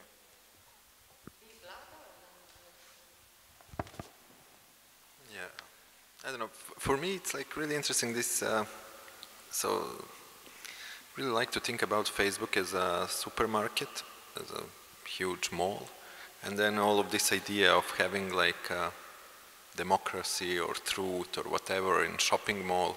Or like investigative journalism as a part of the shopping mall. That's kind of crazy. And basically, what is really for me like the most deepest problem there, it's this, that you're like that you are becoming some form of you are some kind of nano discourse for them. So it's so precise that they are trying to build little reality for you. And then there is no one truth, there is like 1 million nano truth for each user of Facebook. There is a little truth, little universe that he is living in and where he feels happy to buy something. So, I don't know, does this answer to? I would say let's open now to the public if there is any question. Yes, over there. Yes, hi, thank you very much to all of you. I was just thinking of something like all this discussion about truth and profiling. I mean, you're profiling on Facebook, for example, and can't remember who said it, but how this kind of distrust, you can lie about your profile, right? I mean, how, oh yeah, you said how like Facebook didn't necessarily trust profiles, that was not such interesting information because you can actually lie about who you are, what you did, your diplomas, etc. And this idea of how, like, I was listening to something on the radio the other day, how in human resources, to kind of recruit people, more and more, they actually trust more what you do, you know, how who you are is not anymore what you claim you are in a CV, for example, or on your profile, but who you are is accountable according to what you do, who you associate to, you know, exactly what you said about Facebook, all those kind of analysis. And I would like you to kind of react to this, because, I mean, in a way, you could say to what extent is it valid or not, because as you said, I mean, what is truth? I mean, maybe you lie about yourself all the time, and should we trust more or less what Facebook says? Of course, I'm a bit of the devil's advocate here, but I mean, it's kind of interesting. I felt it's kind of interesting, this idea of who you are and how you lie and what should you trust and how you even using it on, you know, on the kind of job market. Just imagine the president in 2050 who is born with the Facebook. You know, it will be really hard to construct next president because you cannot let him be on Facebook and behave as a human do on Facebook, because then he will have a history. And this is not the same as the people who are now like presidents or in power. They don't have web history behind them. Okay, it's not so deep.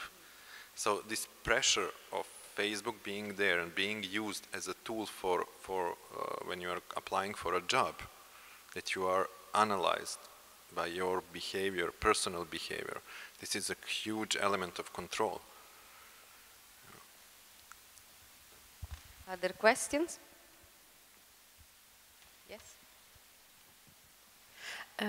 Thank you for your presentations. I just wanted to ask if you know any ways to kind of break the algorithm, like maybe algorithm of the Facebook, maybe feeding it with spam to fill it with misinformation, to disrupt this collecting information, because maybe I'm wrong, but on Facebook it also calculates the amount of time we spend on a link or on an image. Like you don't have to click on something, it tracks your cursor movements.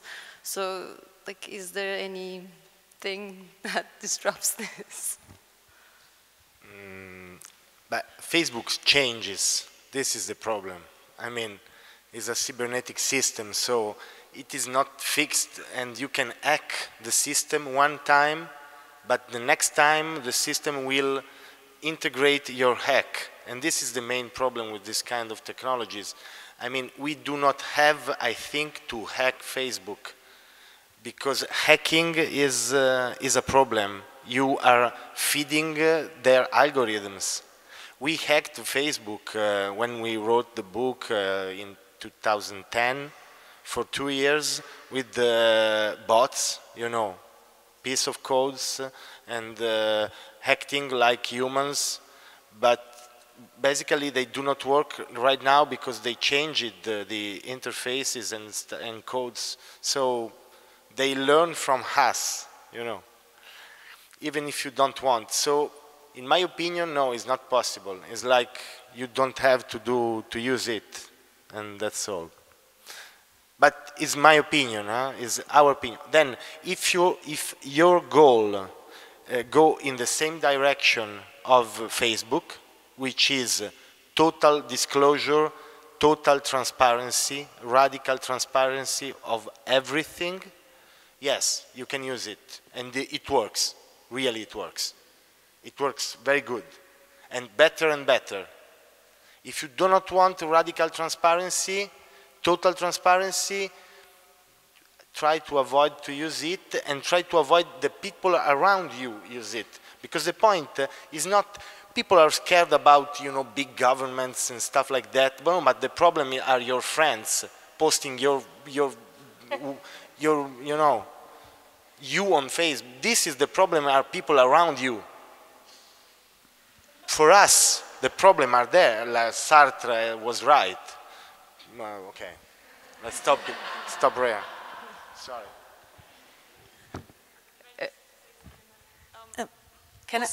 Sorry, yeah, good. Sorry, because you were asking for how you could hack Facebook, and a few weeks ago I saw this performance of this group, and they were suggesting, or they were saying that the value of Facebook is that you have one profile and you have one person, so you have one identity, and they were saying, well, just don't use it as a singular person, one profile, just, you know, open it up and spread your password and just use it as a, you know, like 5 people can use one profile or 10 people can use it one profile. So then it kind of gets distracted because, you know, I don't know, it's just not one person, so that's, I find it very interesting because you still can get the information. You don't have to keep away from everything. You don't need to become this eremite sitting in a closed box. You still can get the information, but not as a singular person.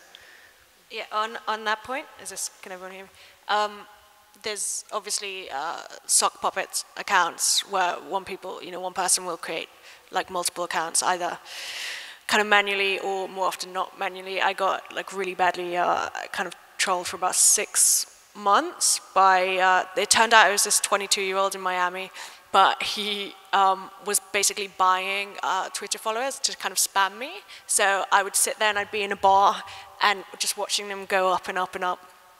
And this went on for a few months, and Twitter had to kind of zap them because it was just these kind of, multiple kind of bot followers. And obviously everybody is not kind of who they are all the time, and catfishing and all of this is become part of that narrative. The other thing about manipulation is obviously that's really easy to do with people, or even kind of things like page views. There's every kind of post that the Guardian article does on Russia, there will always be what looks like thousands and thousands of comments, and it comes from like Russian bot farms a lot of the time, so they're kind of automated spam comments essentially.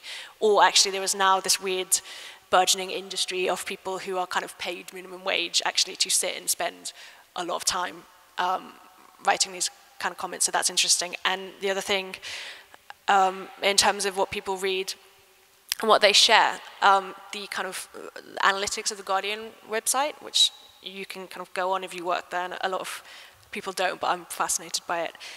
It will show, the time that people spend on it. And according to the kind of referrer, it changes. Every social platform, you can see how long people spend on it. Something like Reddit, for instance, is always, it's like 10 seconds, because people click and then they click out again. And the bounce rate is what we call it. That's really fascinating to see, the articles that people are spending longest reading and the ones that they aren't. And what's also really interesting is there's something called virtue signaling. Everyone wants to kind of present the best version of themselves online, as we've said. And there's this fascinating thing when Nelson Mandela died, the shares that we could see from all those pieces that we did was not corresponding to the people reading it. So people were sharing it and they weren't reading it, but they wanted to kind of look good and be like, oh, this is so sad.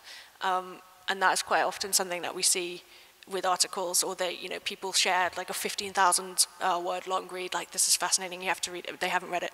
Or we'll see that they've read like the first 2 paragraphs and then paragraphs, and then they've clicked off, but they will share it and say that it's fascinating. So again, it's about kind of untruths.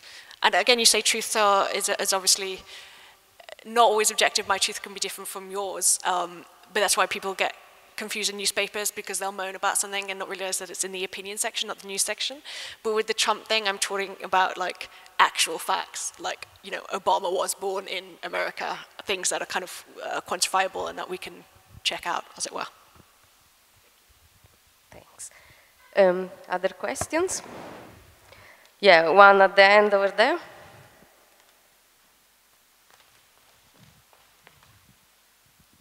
Hi, do you think maybe the negative coverage of Trump is actually giving him further exposure and therefore aiding his campaign?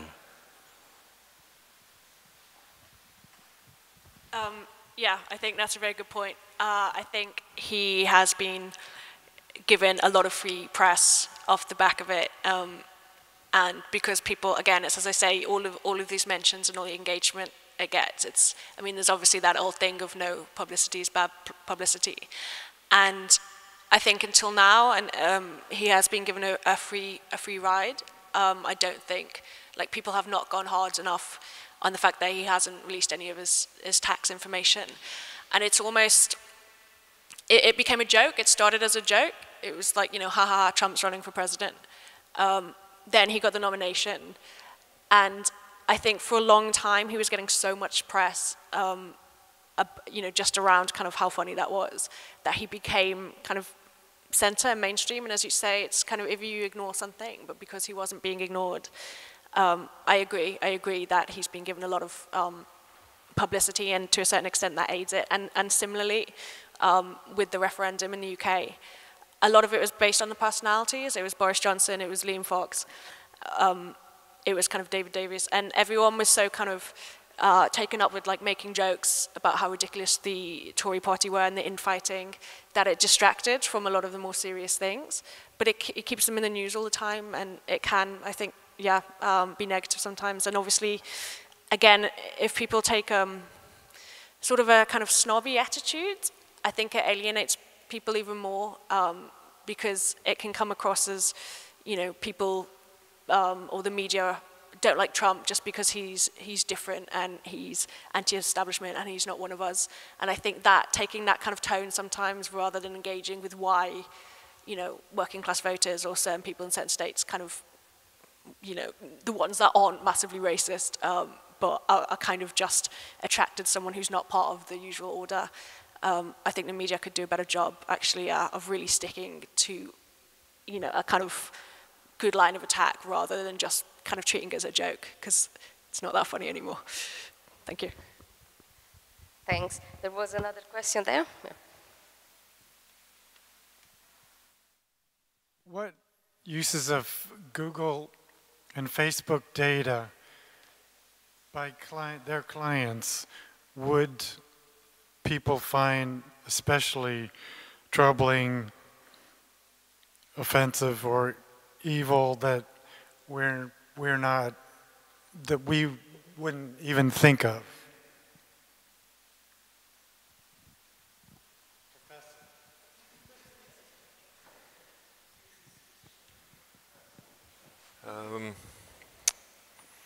Yeah, I'm trying to I have the same, like,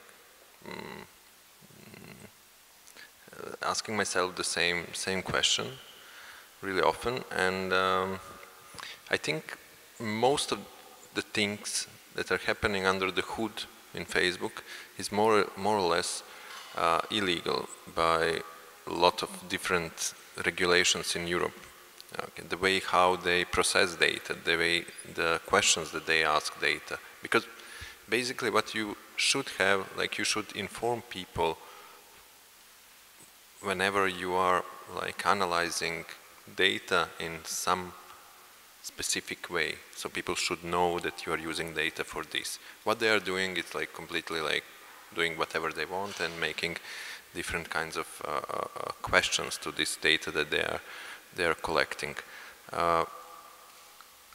For me, like this racial profiling, one set of data that is like really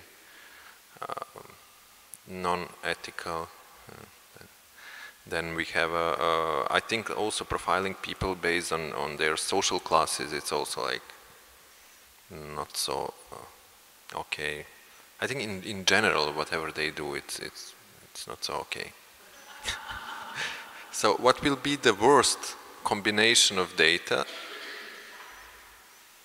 I don't know. I think they are more. It's more a question for them because they are like studying this.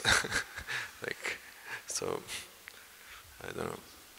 Little thing to add, if possible. We wrote a book about Google 10 years ago, well before the stuff about filter bubble, analyzing algorithms, and basically the point is that they are using the profiling stuff, and profiling is criminal stuff. You know, Lombroso is about revealing you from how your body is. As anarchists and criminals are like this, and this is the same thing. Is go inside you, and we will see in your behavior and the behavior of other people, we will predict you. And this is the whole point to us. It's even not a problem of data, it's a problem of prediction, because machine and the algorithms and people behind, this is the point, they want to be condescending with you. They patronize you.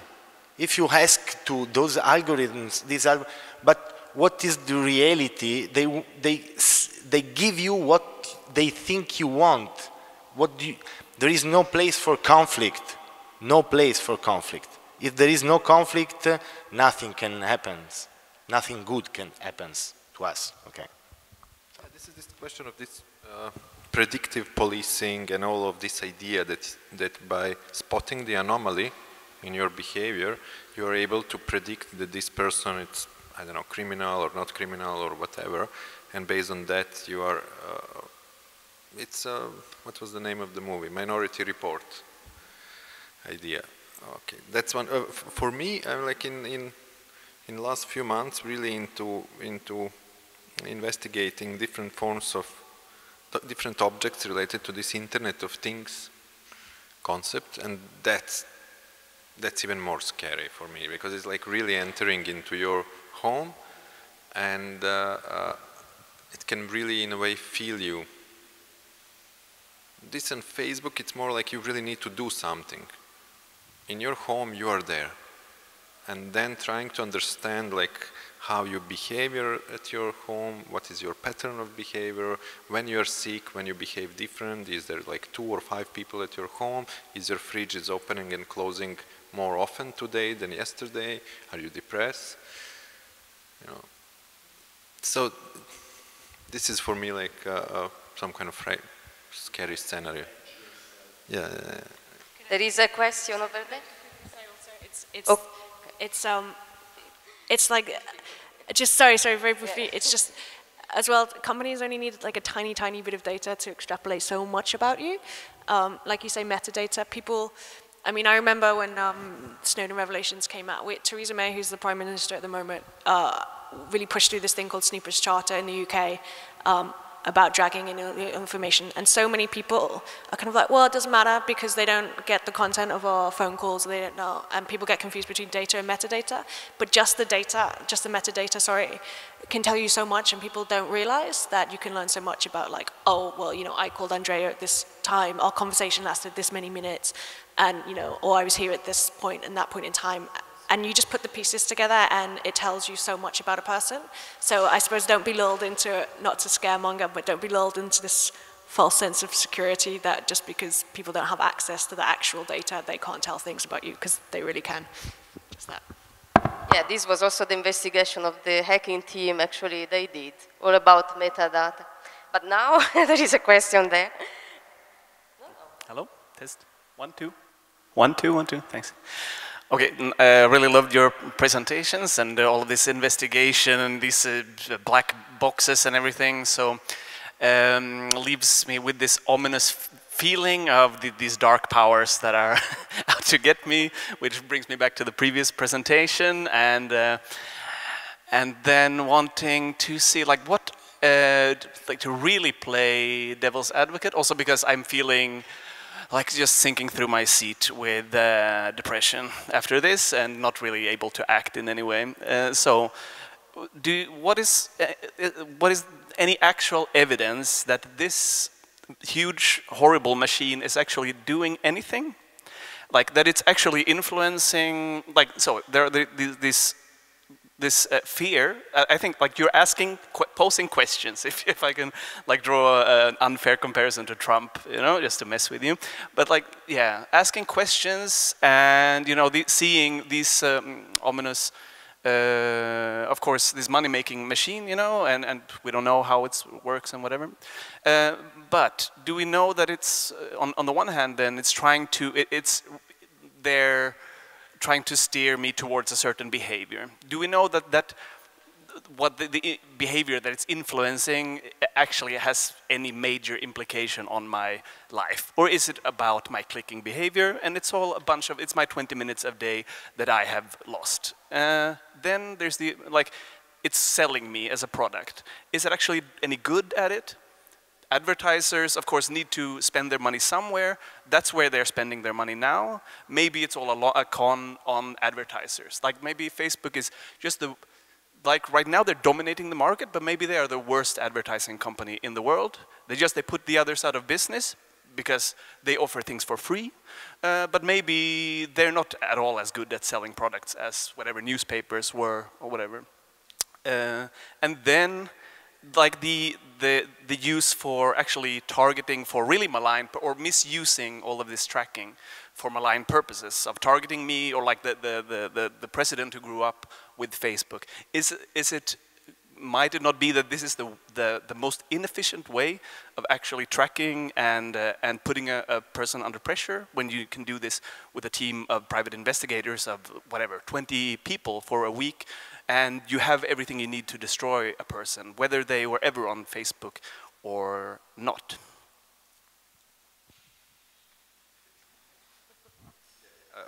I was really thinking during the first panel, like, am I like a conspiracy theorist? Me too. So, and okay.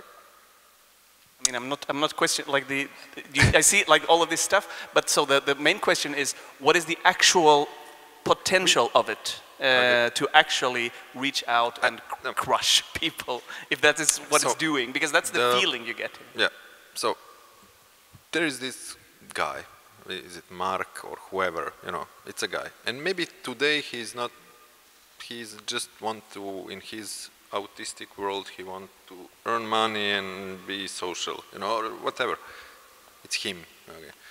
But he earn, or they, whoever, like, they earn like billions and millions and billions of dollars in really short period, okay.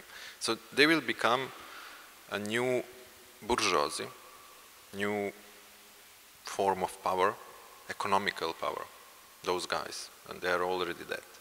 And they will have kids, you know, prince of Facebook, you know. And maybe today they are not crazy, but maybe their kids are going to be like really crazy. You know, you never know.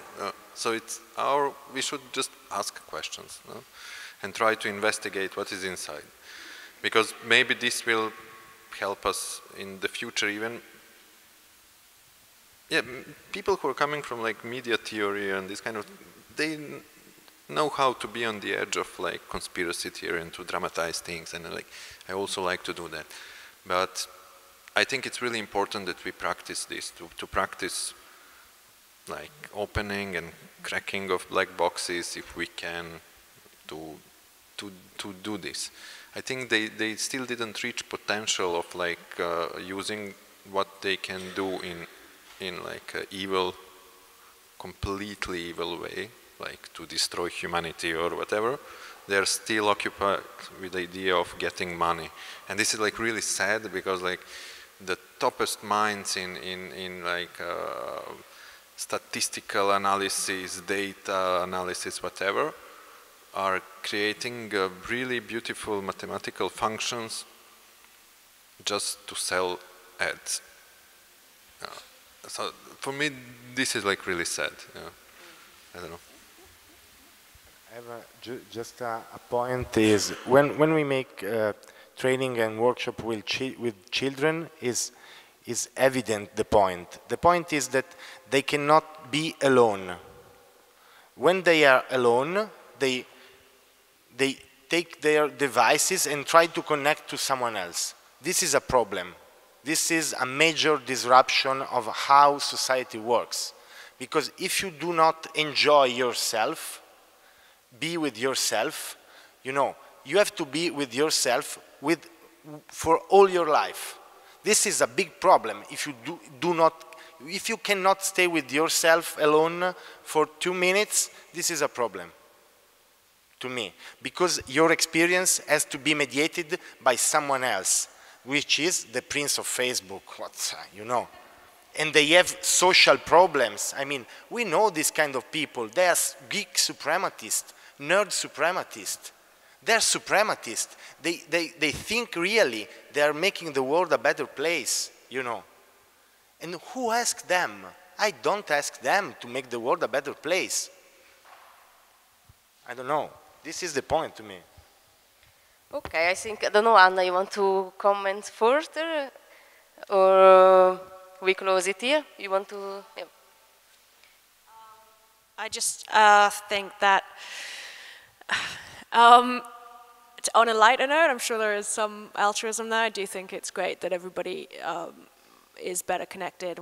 The technology is fantastic, but I agree. I think it's actually having a really big impact on mental health and young people's mental health. Which I kind of get chastised for saying that, because people say, oh, well, you know, every time there was technological invention, people said, oh, you know, so scary and, you know, blah, blah, blah. But it does worry me that you see kids kind of hyper-connected all the time. As for kind of making the world a better place and stuff, it's always kind of an end goal of, you know, like India. Facebook put a lot of money in India and kind of connecting everyone, and really they had a huge project, and it's great because you think, wow, there's, you know, really low level network in India, but at the end of the day, it's kind of create another market of millions of people to earn them more money and glean more data. And it was sort of like a conditioning, because people kind of got hooked on Facebook for a while. They could only get to that landing page. So they were like, oh, we're going to give everyone access to the internet in India, but for a while it was like just Facebook. So Facebook is the internet to Facebook. So we really need to kind of keep asking questions and keep kind of pushing forth on that. But there are lots of good things about social media, and the internet in general, obviously. But it's fun. I like a meme. I love a meme or two. But I think people are, the dopamine hits that people get from notifications and things, it does sometimes, I think, tend to push people to post more and more extreme things just because, they want more interaction. And I suppose that's just, again, like the vanity of the human race. But let's just end on that on a positive note for me anyway. So I would like just to, as usual, also announce what will be the topic of the next Disruption Network Lab. But first, I would like to thank a lot Vlada, Hanna, and Andrea for this great discussion. Thanks a lot.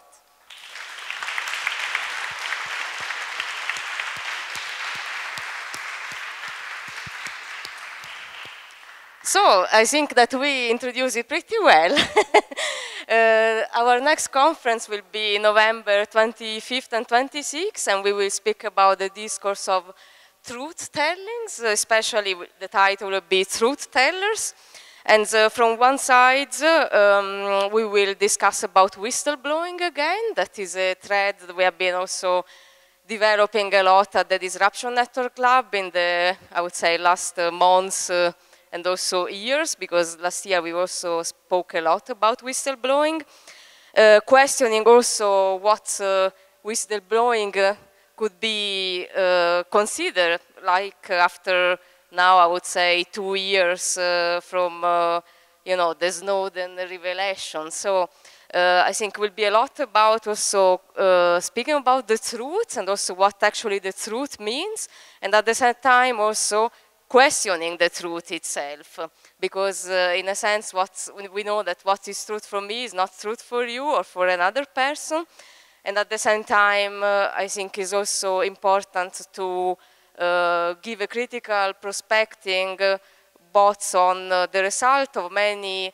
leaking process that we had and also value them, but also bring the discourse of the truth in a critical perspective. Leading also on the artistic experimentation that could come out of that. So because we also know that the history of net art, for example, was working a lot with fakes and plagiarism and a lot of playful experiments exactly on the truths that you could create online and offline. And I think also, this is a development that should be still really reflected about. So I think also a lot of discourse in the past really gave a lot of power to the truth itself and also truth-telling, but I think it's also good always to consider truth as a questionable concept and what actually means. So I can just announce briefly, for example, 2 people that are already confirmed are Gabriella Coleman and also again Mustafa Al-Bassam, that was with us last year from the LALSEC collective, and he will be the keynote this time, really telling us a lot about Anonymous and LALSEC. That I think was really great experiment about the truth, And then we will have our pre-event as usual, and this will be November 9th at Spectrum. And I will work together with Gabriel Moses, that is sitting over there, and we will discuss a lot about also the discourse of, the truths online and offline, and also having a discussion on the speculative aspects of truths in the online realm, that I think Gabriel is really great on that. And so that is more or less what will happen. And I would like to conclude also, as usual, giving the great thanks to all the team. So I would like to invite also here on stage Daniela Silvestrin, that has been really important in the conceptualization of this event.